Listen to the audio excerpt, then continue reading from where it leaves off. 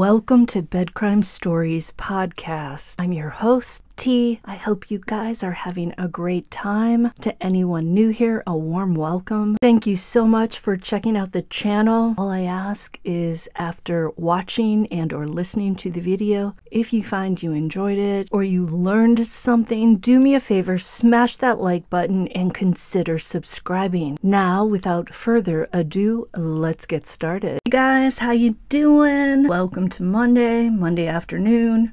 Maybe Tuesday, depending upon where you are. I'm going to talk a little bit about Madeline Soto today. In an interview on Telemundo, Madeline Soto's maternal grandmother shared some interesting details about her daughter, Jenn. Per the grandmother, Jenn did work Sunday, which is the day before Madeline disappeared, and the night of Madeline's birthday party. The grandmother said Jenn awoke tired on Monday morning and asked her boyfriend, Stephan Sterns, to bring Madeline to her. Now, this interview was in Spanish, so I hope that is an accurate translation. So what does she mean by bring her back to me? As in, Stephan, go get Madeline and bring her back to me. The grandmother said that's the last we know. When asked if it was common for Sterns to pick Madeline up for school, the grandmother said no. Jenn always took Madeline. The grandmother said, quote, in the church footage,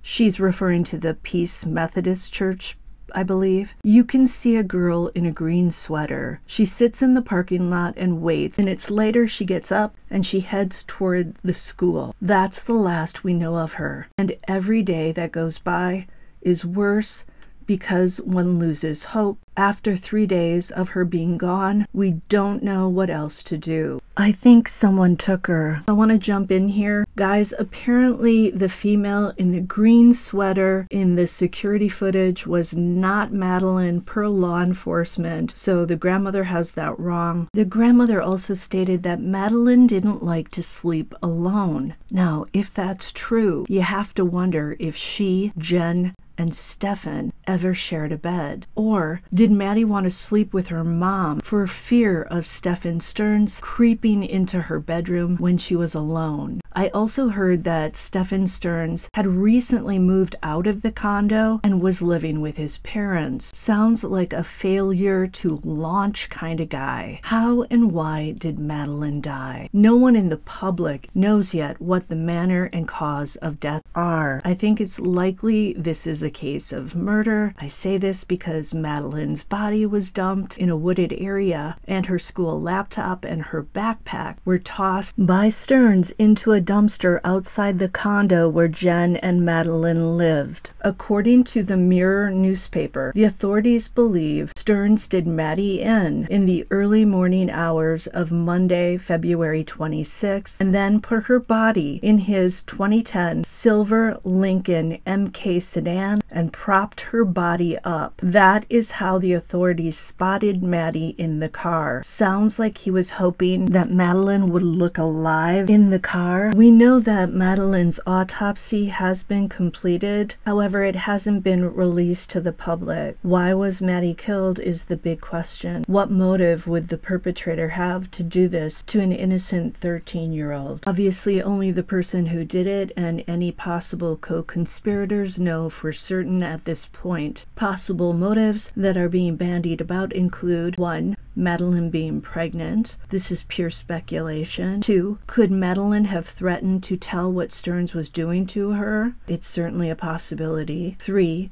Some people think that maybe Madeline's mother harmed her, out of anger perhaps, at Madeline being Sterns' SA victim. Perhaps out of some sick and twisted sense of jealousy, maybe. 4. Jenn did mention in an interview that Madeline had a crush on a guy at school. Could this have made Stephan Sterns jealous? Again, all of this is pure speculation. It will be interesting to see what law enforcement and the prosecutors say once an arrest is made and possibly at trial if there is one. There are some possible breadcrumbs out on Facebook and Reddit. One person who claims to have been friends with Jenn Soto in 2022 wrote, wrote that they met on Bumble, BFF, when Jenn was living in Orlando, Florida. This person said they're no longer friends with Jenn because Stephan had taken himself off his psych meds and had threatened to unalive himself in front of Jenn. This friend did not want to go to Jenn's house until Stephan got help because he was always armed. This allegedly upset Jenn, and it led to an end of the friendship. That same person wrote that she'd only been to Jenn's home once, but she believes Maddie had her own room, which would make sense since the house has 4 bedrooms. And apparently the master bedroom is on the 1st floor. That's interesting, because it would have made it easier for Sterns, if he was a night creeper, to pad his way quietly upstairs and enter Maddie's bedroom. However, I'm not sure that Jenn and Stephan slept downstairs. A friend of Stephan's who was on Gray Hughes said that when he went to visit Stephan, he was ushered upstairs to 2 bedrooms. One was Maddie's and one was Jenn's, and I guess Stephan's. This same person on Facebook claimed that Jenn was prescribed a huge dose of antipsychotic medication for her bipolar condition. Per the friend, Jenn took all her meds for this at night, which would knock her out until the morning. Jenn allegedly complained that the meds made it difficult to wake up. The friend then suggested that Jenn take half the meds in the morning and half at night. If this is true, it would explain how Sterns could have been able to essay Maddie and take photos of her without Jenn knowing, if Jenn really didn't know. But it's hard to know if all this information is true. But if it is, the detail about Stephan being armed might hint to how Madeline died. And it may also hint to Jenn not wanting to admit Sterns had serious issues. Maddie's father's side of the family said that Madeline did not tell them. They said that if she had shared her essay, they would have believed her and they would have helped her. Apparently, Madeline's father and stepmother are staying quiet at this point to process all this, along with their devastation. So the question is, did Madeline tell her mother? If so, did Jenn bury her head in the sand? And if so, was it because she loved Sterns and didn't want to turn him in? There's also the possibility that Jenn invited or asked or told Madeline to join her and Stephan if Stephan was asking her to do that. A lot of young victims keep their essay a secret out of shame. They may feel that they won't be believed after a period. They may feel that they are somehow complicit in the essay. This is especially true if they've been groomed over time. It's a shame because they don't see that it's not their fault. The abuser started this stuff, not them. It just kills me to think about what Maddie may have been carrying around with her in terms of her emotions when she should have been having fun with her friends, crushing on boys at school and at the mall, going to movies, going out for pizza. That's the stuff I was doing at age 13. Stephan Sterns also allegedly posted on Reddit under the name Sustanet or Sustane. FYI, that word derives from the motto of the state of Connecticut, which is Qui trans tuli sustane. That's Latin, and I'm guessing on the pronunciation it means he who is transplanted still sustains. And this is connected to the 80th Psalm of the Bible, which states, "Thou hast brought a vine out of Egypt, thou hast cast out the heathen and planted it," end quote. Take that as you will. It's sort of creeping me out a little under the circumstances. I forgot to say earlier that sadly only about 38% of child victims disclose that they've been essayed. Many never tell anyone about it. And according to the Darkness to Light website, about 1 in 10 children will be essayed before their 18th birthday. That's effing infuriating. So this crap is more prevalent than you might think. I'm certain some of you, sadly, have experienced this. The website said about 1 in 7 girls will be victimized and 1 in 25 boys as well before they turn 18. And each year, about 400,000 babies are born in the U.S. by victims of child SA. Note that Jenn Soto has gotten herself a lawyer, so she's no longer talking to the police from what I understand. This may mean Jenn has reason to worry about what she says to the cops, or it could just be her doing what all defense attorneys recommend, and that is to bring in a lawyer even if you have nothing to hide and you've done nothing wrong. By getting a lawyer, though, is Jenn saying that she is a suspect? Is it possible the detectives got her into an interview room at the station and began hammering her, and she maybe then invoked her right to have counsel? Pure speculation, I don't know. But if Jenn did invoke that right, then she's not talking. And if she's not talking, then it seems like she doesn't want to help solve what happened to Maddie. Do we have another Candace Bly on our hands? Now I want to share some background information on 37-year-old Stephan Michael Sterns that I found. He was born in April of 1986. He's affiliated with the Republican Party. Not that that's any of our business, but you know I like to spill the tea. His criminal history includes many traffic violations. Starting back in 2004, he had one on August 13th of 2013 when he was 27, in which he was charged with unlawful speeding, an expired temporary tag, failure to obey traffic control device, and failure to yield to oncoming traffic when making a left turn. For all of these, he was either speeding or not following the traffic rules. I don't see anything more serious than traffic violations. But I mean, he does have an extensive list of driving violations. And if the information I dug up is true, it looks like Sterns dabbled in real estate starting in 2013 and ending in 2021.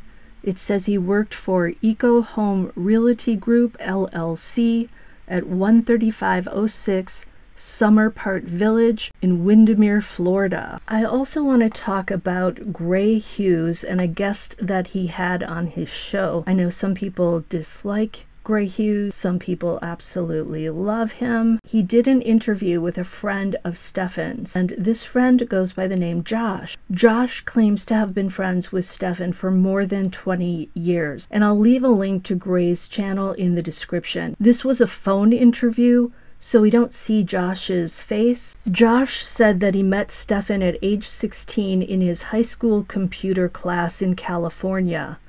Josh and Stephan bonded over their shared hobby of smoking pot when Josh moved to California with his family. Josh and Stephan soon became besties, and when Stephan moved to Florida with his family, after just 2 weeks, Josh missed Stephan, so he said he decided to go visit him. Stephan introduced Josh to a girl, and Josh then moves to Florida. He moves in with the Sterns family for about 6 months. I'm always surprised when I hear stories like this, because there's no way my parents would have allowed me to move across the country when I was 16 and move in with another family, but different strokes for different folks. So this was for their senior year. Then Josh goes to Wisconsin, where he meets his father, with whom he was apparently separated for a period. And then when Josh went back to Florida, he was told by the Sterns parents that he was no longer welcome there because of his drug use. They sent Josh a packin' back to his dad in Wisconsin. Well, yeah, the parents were probably like, we don't want this kid living full-time with us, especially if he's gonna drag Stephan into more trouble than he's already into. So then the friends sort of fell out of touch for a while, and then Josh reached out to Stephan around age 30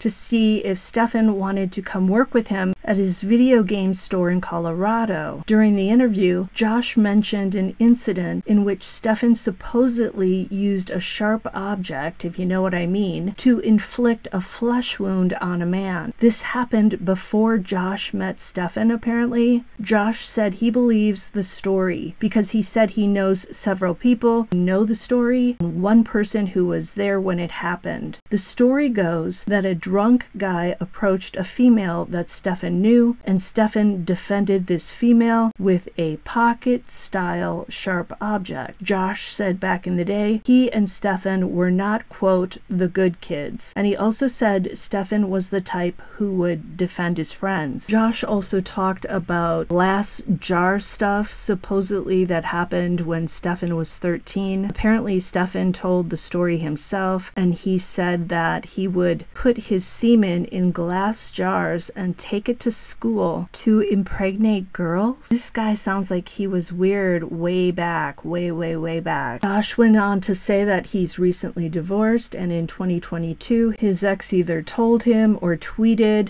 that Stephan reached out to her and tried to hit on her. Josh said it didn't really upset him because he trusted Stephan and felt that he would be okay around his kids, meaning around Josh's kids. The question is, were Jenn and Stephan broken up when he contacted Josh's ex-wife? No one seems to know for sure. Josh says he was in disbelief when he heard the allegations against Stephan, but he realized that once the police said they had video of Madeline on Stephan's phone, he knew it was undeniable. Josh met Madeline briefly, but he didn't really have anything to say about her. He did say that Jenn Soto once visited him in Colorado and that she was, quote, unstable. Josh said she would be laughing one minute and joking around, the next minute having to go out to the car so that she could cry her eyes out. He said she's super bipolar and her meds back then weren't right. Josh said he's never known Stephan to lose his temper. He also said that Stephan has always cracked his knuckles. Josh also talked about Stephan's father and mother. Josh said the parents were functional, but not really normal, because he said, what is normal? One time Stephan's mother got mad and she backhanded Stephan. The two young men then walked out of the house. The mother yelled for Stephan to come back. He didn't, and the two friends stayed at Josh's house, and his parents allowed him to stay there, and they didn't tell Stephan's parents that he was over there. Again, my parents would never do that. Different strokes. This guy also said that Stephan's parents would yell things at each other in a humorous, playful manner, as in, F you,